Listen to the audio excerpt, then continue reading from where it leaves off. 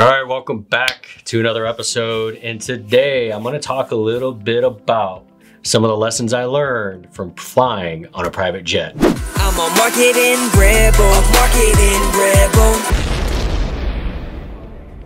All right, so flying on a private jet taught me a few things. It's been a goal of mine to fly on a PJ for a while now. It took me 3 years to finally pull the trigger. So here's what I realized. We all have a money muscle, and it needs exercise. Now, this muscle forms the decisions that we make about money from all the good and the toxic beliefs that we have bought into over the years, such as money grows on trees. So it's why we need to exercise and stretch this muscle if we want it to reach its full potential. And observing my kids was interesting on this flight. They normalized the experience way faster than Susan and I did. And I believe it's because they don't really have the years of toxic money beliefs that we've developed over time. And what's really interesting is what happened in our business. So I booked a flight in June for an October trip. And during that exact same time period, our company's revenue doubled. I was shocked. And as I started to reflect on how it happened, it really kind of hit me. This wasn't the first time it happened. This was actually the second time in 2 years this growth had happened.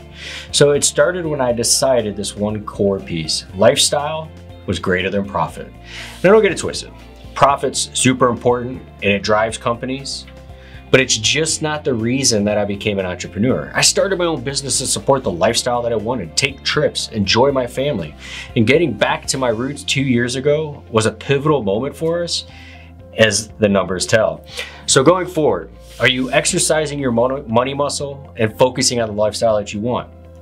Because if you do this, the business will grow to support your goals. Plus, I can tell you, for me going forward, we've normalized flying private for our family trips on the East Coast. West Coast, whole different story. I got a lot of stretching and exercise to do before those flights start happening.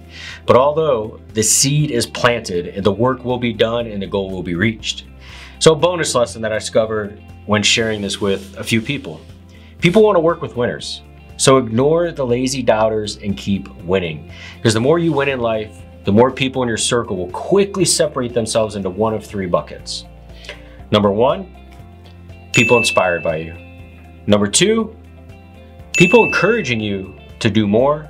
And number three, people scared and hating on you, right? And the third bucket can get really, really big the more you win, which is kind of odd.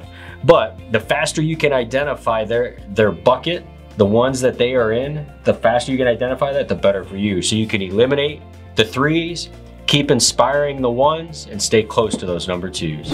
All right, hey, if you gain value from this video, do me a favor. Like, comment, share. Let's get the word out and help others with these same lessons. Thank you.